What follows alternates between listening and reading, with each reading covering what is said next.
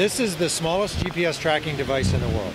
So the reason it's been so successful is because of the size and shape, the form factor.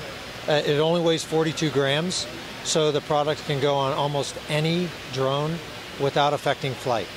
So with this product, it becomes your insurance. So say for an example, you have a flyaway for whatever reason, you don't want to lose your drone, so if you're flying the drone with this product on it, then you'll be able to track it anywhere in the world. So it tracks and it reports? It does.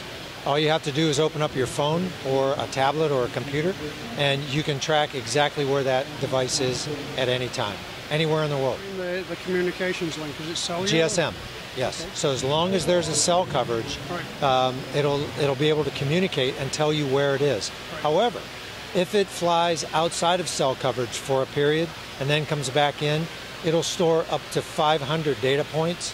So it'll track, and then it'll be able to communicate once it gets back into cell coverage. So that's the application. The application is you want to be sure where something is when it's on a mission. Yes. So you could put this on pets, you could put it on kids, you could put it on, on vehicles, you could put it on anything. We have a variety of different form factors. For example, this is a product that we're launching next month, and it's called the Travel Tracker.